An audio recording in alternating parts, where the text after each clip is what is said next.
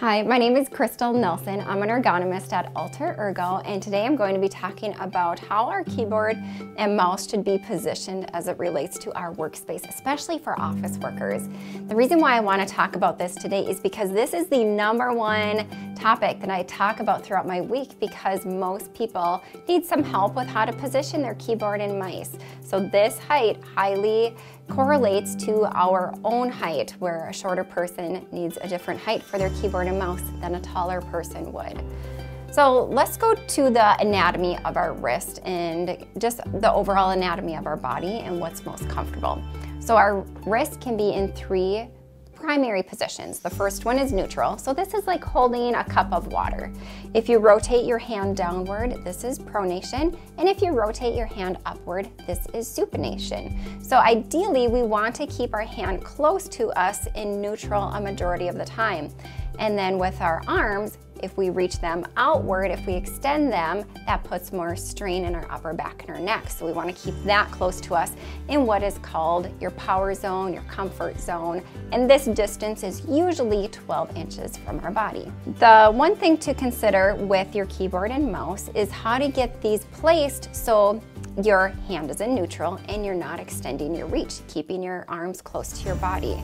So for me, ideally, I'm 5'2", by the way. If I lowered my chair so my feet were flat on the floor, my knees and my hips were anywhere from 90 to 100 degrees, I would be pretty low to the floor. So kind of like this. And then I'd have to reach up for my keyboard and mouse. That's not ideal. So if this were the chair I was using all day, every day, I'd want to raise it up as high as it could go, get a footrest underneath, and then I could be typing in a position like this, where my elbows are pretty close to 100 degrees and my keyboard and mouse is pretty close to being in front of me as well. My wrist is mostly in neutral, so there's a bone along your hand here, and then your ulna, that's the bone right here, these two should be in line with one another. So when I'm typing, these bones should be matching up with my fingers typing in a downward motion. Typing like this helps to reduce additional strain.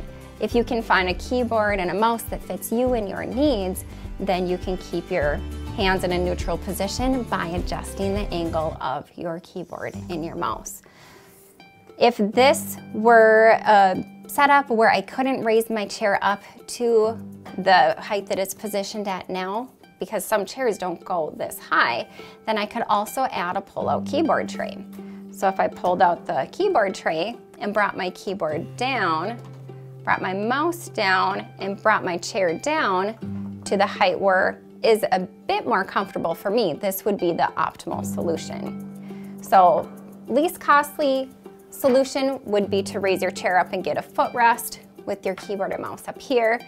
But the best solution, which may be a bit more costly because a height adjustable pull-out keyboard tray is a bit more of a costly item, is better because you can get your keyboard and mouse right in front of you with your feet flat on the floor. Now that we have your keyboard and mouse at the right height, we also want to consider where these items are in front of you. So let's go back up here just for demonstration purposes, even though I do like trays.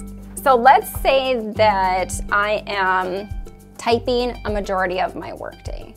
This is the most popular position that people have their computer set up. So their keyboard is right in front of them, they're typing a lot, and then their mouse is on the right-hand side of their workstation.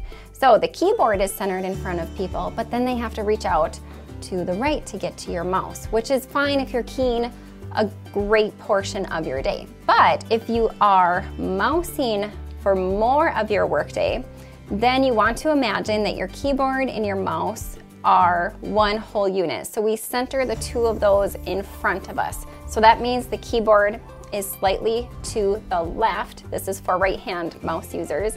And then I can bring my mouse in a little bit. So now I'm typing, which is a little over to the left, which is fine because the other 50% of my workday is mousing. So together, my keyboard over to the left and my mouse over to the right is keeping me in an overall neutral position. So this would be a good position to be in if you're mousing slightly more than 50% as well. There's track pads that you can use that can be right in front of you too. So maybe you have your keyboard in front of you and a trackpad here where everything is in that neutral position. So having the right equipment to use is perfect, but also adjusting your desk so your equipment is at the right height is just as important as using equipment that you enjoy in your workday. I'm really glad you joined me today. Feel free to give this video a like and subscribe to our YouTube channel, especially if you're interested in more ergonomic tips and tricks. Thank you.